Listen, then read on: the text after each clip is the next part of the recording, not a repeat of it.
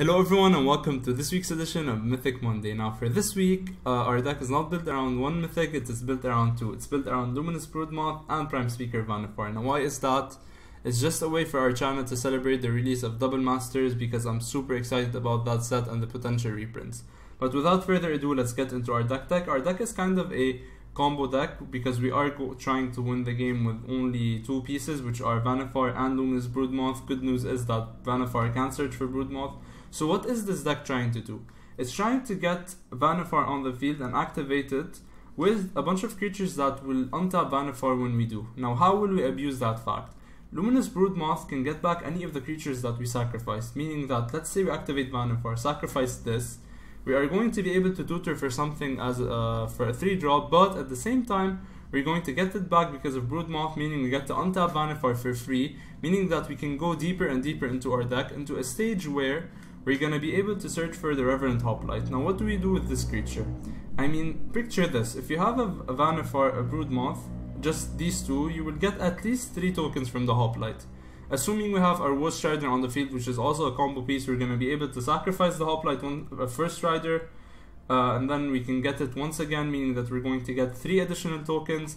And with that, we at the minimum will have at that stage 9 creatures on the field. Now what do we do with 9 creatures on the field and how do we win with those?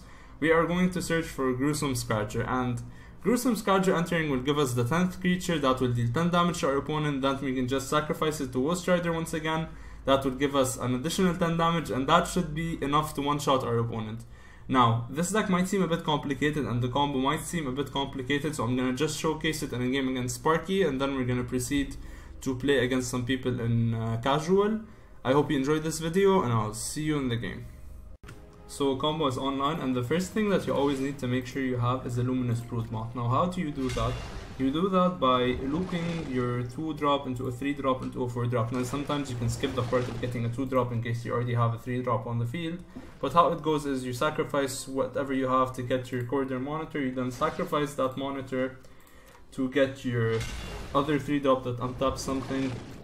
So now you get it, you just untap your Vannifar once more, and something else you need for this combo to work in one turn is some way to untap Vannifar in your hand. In this case we have the corridor monitor. So right now we're just going to sacrifice that scout. Sacrificing it gives us Luminous Broodmoth, and now with Luminous Broodmoth on the field it should be over. So right now what do? You use your corridor monitor. Now what's the good thing about now having the Luminous Broodmoth on the field? It can make sure that our combo goes off. How? Now we can just tap our Prime Speaker Vannifar, sacrifice our corridor monitor, and because we have Luminous Broodmoth, it's gonna come back, meaning that we can untap Vannifar automatically and we don't need to search for something to untap Vannifar. Meaning that I can now just search for Woe Strider. Woe Strider is a very essential piece of this combo, so make sure you get it as soon as possible. Right now we're just going to continue with our combo, get a sacrifice the corridor monitor, to then proceed and get the scout, and then try to keep the scout available to you as much as we can. Don't directly use it up. So what you can do now at this stage, you can just sacrifice the Gilded Goose, sacrificing it. Just let's just float a mana just in case we need it, but you would most probably not need it. I think everything is going to be covered at this stage. We're just going to make any color of mana, red is fine.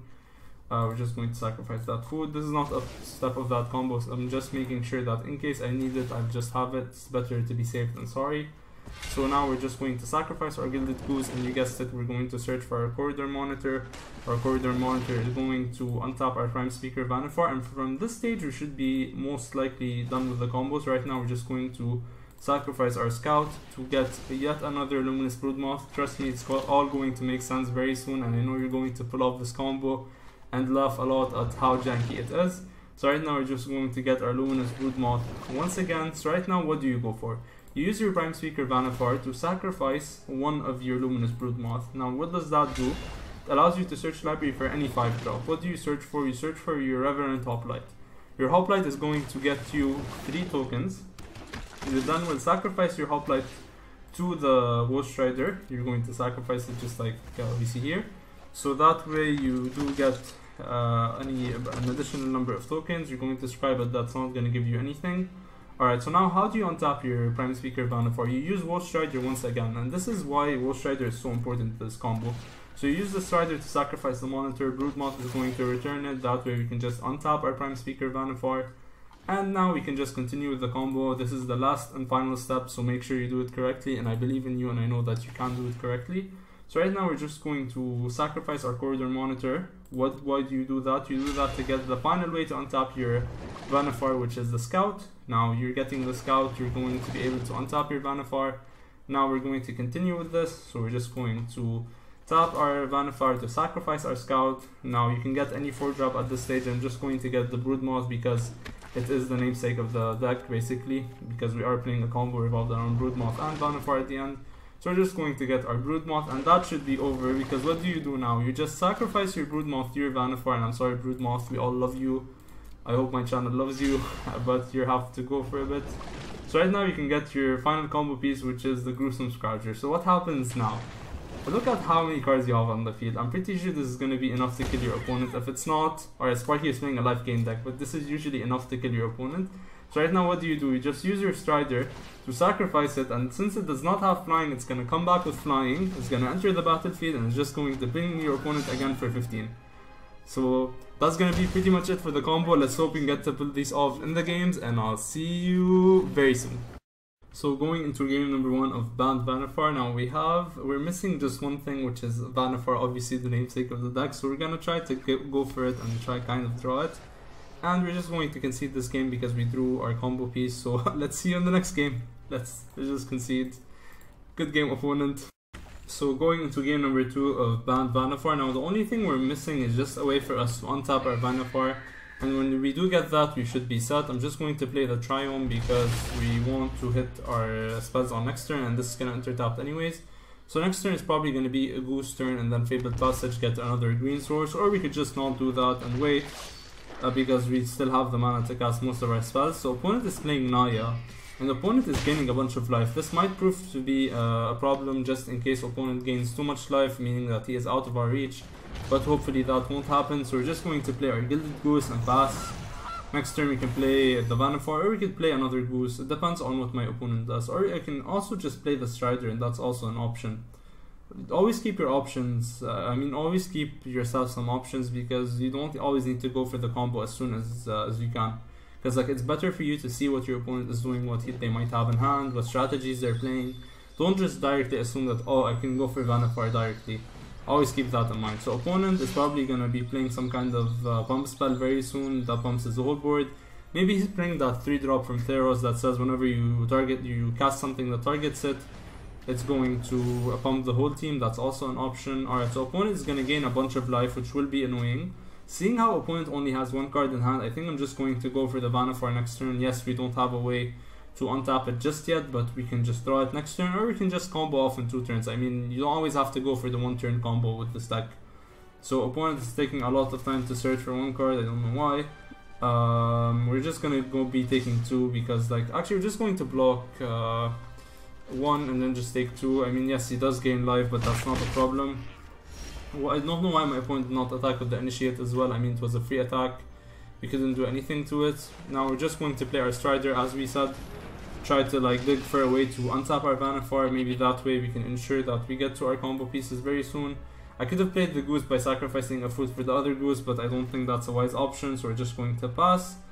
Let's see. So opponent, what could you be playing that would kill me this turn? I mean, maybe if he gets an Inspire Charge would be annoying. Maybe Heroic Reinforcements would be annoying, although I think both of these are not standard legal at the moment. So let's see what our opponent might do. So opponent is reading his cards very carefully. I did not expect that. I'm going to be very honest with all of you. I did not expect that. And I think if opponent keeps on gaining life, that's going to be a bit annoying for us, because we can't kill him in 1 turn with the bunch of life he's going to be gaining. The only thing I would have done differently from my opponent's side would have been to mutate this over the other healer's hog, because we can already block this one. That way he would have guaranteed us not having the ability to block both, because we would have lost our Goose anyways. But I mean, maybe opponent is going to give him double strike next turn or something like that. Now we're trying to block, but I did not pass the blockers. That's what's called a pro gamer move, everyone. So we're just going to take 4. Opponent's going to go up to 26. I mean, he's still within our reach technically. But let's hope he does not continue this madness of gaining a lot of life, because I do want to be able to pull off this combo. Broodmoth is not something we want, although we could have gotten it, but I just want to get a way to untap that Vannifar. Please deck. Paradise Druid is not a way to untap Vannifar, but I think we're just going to play the Vannifar at this stage, and maybe next turn we can play the Paradise Druid. And we might just sacrifice that Goose to scry this turn. So like, sacrificing Goose is still an option, so we don't have to worry about that too much. Because the only thing that's keeping us away from victory for next turn is just our lack of ability to get something to untap Vannifar. So as long as we have it, we can win. So that's why I don't mind getting rid of the Goose to do that. And now we can just block with the Goose, and we can sacrifice it after combat damage has been dealt. That would ensure that he does not gain the 4 life. I mean, sure, he could gain 1, but I mean 4 is better than 1, obviously. That is fine with us. I mean, it is a bit annoying that he's going to gain 3 life, but that's fine. So opponent, let's hope we are able to kill you next turn. Let's seriously hope that we are able to kill you next turn, because I do not want you to keep on gaining life. The faster we can kill you, the better. And opponent has a very weird take on the mutate. I mean, I wouldn't play... I mean, this is the first time I see a mutate Naya deck, honestly. So I'm very excited to see what my opponent has. So Gilded Goose is gonna get sacked, and that's always a trick for you if you're new to the game. So when you sack something that's before combat damage happens, since the creature has to deal damage for the life thing to happen, our opponent won't gain life because he did not actually get to deal that combat damage. So that's always something you should keep in mind. We sadly do not get to draw a way for us to untap that Vannifar, so we're gonna go from a 1-turn combo to a 2-turn combo, but that should be fine, so we shouldn't worry about it too much. So we're not gonna sacrifice our Goose for the sole reason that it's a blocker for us to use against our opponent's flying creatures. So we're just going to go with the Paradise Druid. Sorry, Paradise Druid, but you have to go. We're gonna get the Tower Scout. Tower Scout is going to untap the Vannifar, the loot that I showed you in the video previously. So we're just going to tap the Vannifar to destroy the Scout, or sacrifice the Scout actually while destroying it. We're getting our Luminous Broodmoth, and we're not going to block with it for the main reason that we actually need it to survive, to have our combo work. So we're just going to pass, and we might not even block with the Goose because I think we need the Goose to survive for the combo to work. So assuming that opponent does not have a way to present lethal, I'm going to keep the Goose back. Let's hope I get to keep the Goose back. So opponent can deal currently in like flying damage, you can just deal 7. That's annoying, but that's not the end of the world, so we should be okay with it. Opponent is considering. I don't think there's any instant speed mutate in red, unless I'm wrong. If I'm wrong, we're just going to find out together. Hopefully I'm not wrong.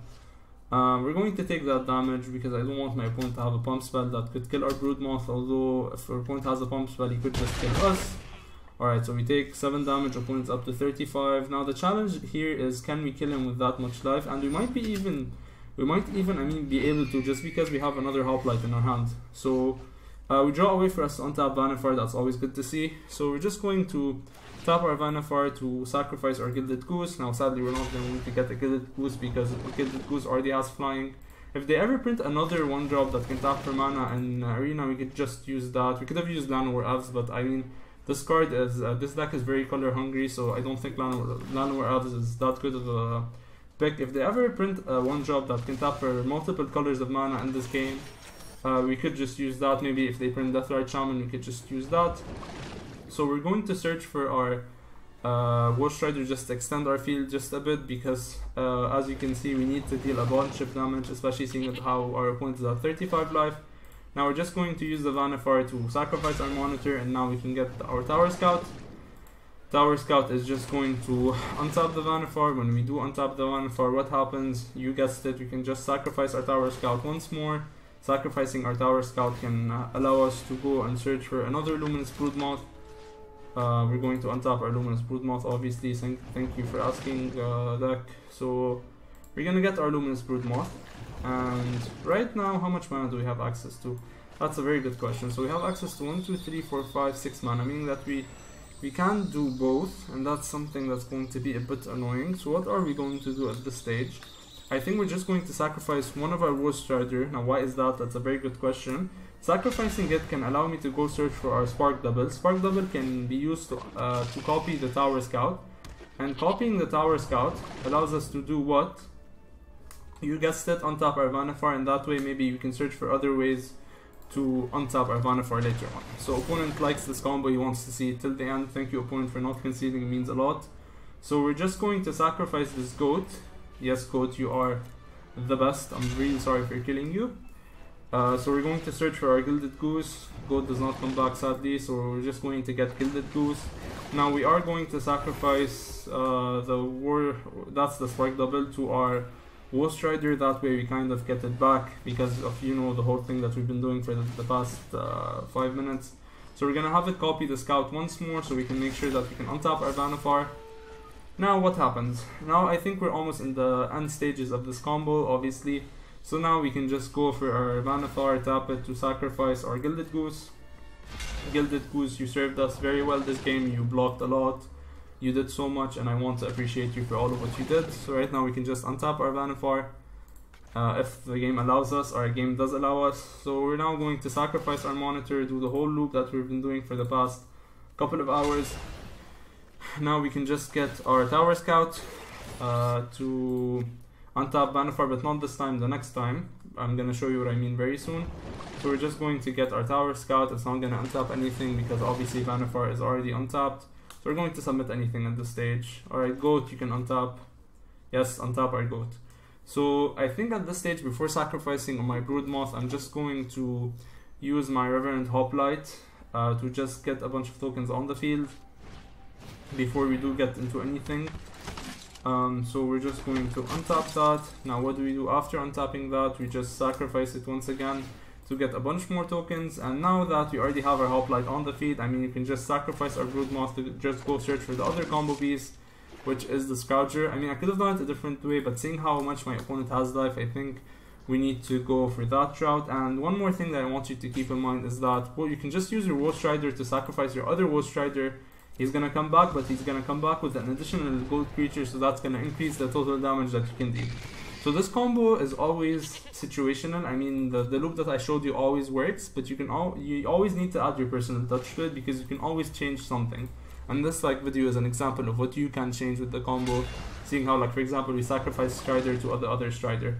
So now we're just going to get our Grusome Scourger, and that should be enough for us to win the game.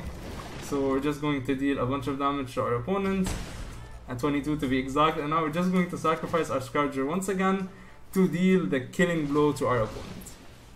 So I just wanted to thank all of you for watching. If you did enjoy this video, make sure to subscribe, it helps the channel a lot. Tell me in my Discord server, what do you want me to play for next week's episode of Mythic Monday. If you want to join the server, the link is in the description down below. Thank you so much for watching, and I'll see you guys next time.